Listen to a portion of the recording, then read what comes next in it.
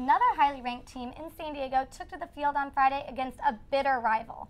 Ty Hines went out to Cathedral Catholic as they hosted their Del Mar neighbor, the Torrey Pines Falcons. Ty?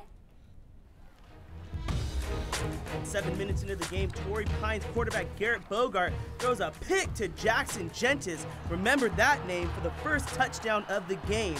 Extra point by kicker Brad Silverwood was good, 7-0 Torrey Pines.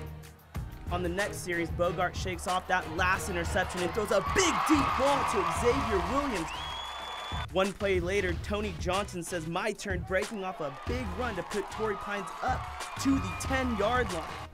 A few plays later, Chris Mulliga punches it in for the touchdown, knotting the score up at 7 apiece, 2:11 left in the first quarter.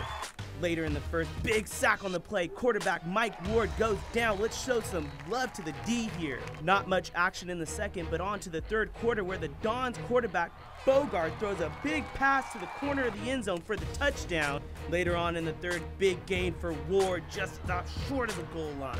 Cathedral did a good job of holding them at the goal line, forcing Torrey Pines to kick the field goal. Score now 17-10, Cathedral still leading. But remember that name, Jackson Gentis, his second TD of the night. Score now knotted in the fourth, 17-7. With less than a minute in the game, senior Chase Pickwell takes the handoff 30 yards for the touchdown to win the game. Teammates and visiting crowd going crazy there on the sidelines. I caught up with two of the stars after the game. Here's what they had to say. Chase, your touchdown ended up winning the game. Tell me your thoughts when you were rushing for the end zone there. That play was open all night. Big boys up front were opening holes.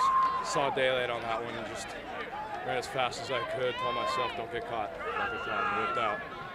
Nice. And Mr. Jackson here, you might be nominated for Player of the Week. What are your thoughts about that? I just had a good game.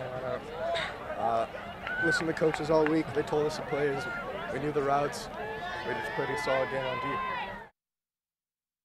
There is so much talent in San Diego. Cathedral Catholic was ranked 3rd in the county, and Torrey Pines got beat pretty badly against San Pasqual last week. Yet, they come up with a big win. Nice win for Torrey Pines against a heated rival coming off the loss last week to San Pasqual.